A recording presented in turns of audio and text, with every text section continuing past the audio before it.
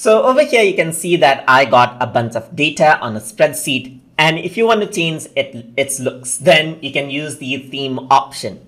So to access the theme option, first of all, you have to make sure that you haven't made changes to the default thing right here. So let's say, for example, if you change out the font, the size, and add in background color, the themes won't take effect. So you have to make sure that it is in its default format.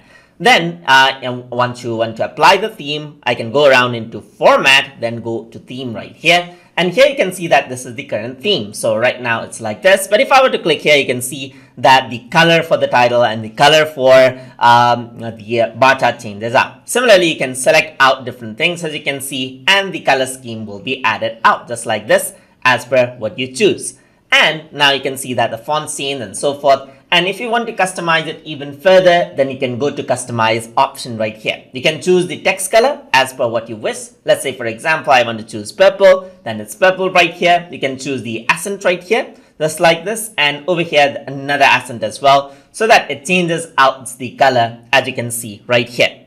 And now whatever you do, you can see that the color, the default settings has been changed and it'll follow out that particular theme. So if you want to maintain consistency with design in your data, then you can use the theme and customize theme option inside of Google Sheets. So I hope you guys learned something as always. And as always, please like, comment, share, and subscribe.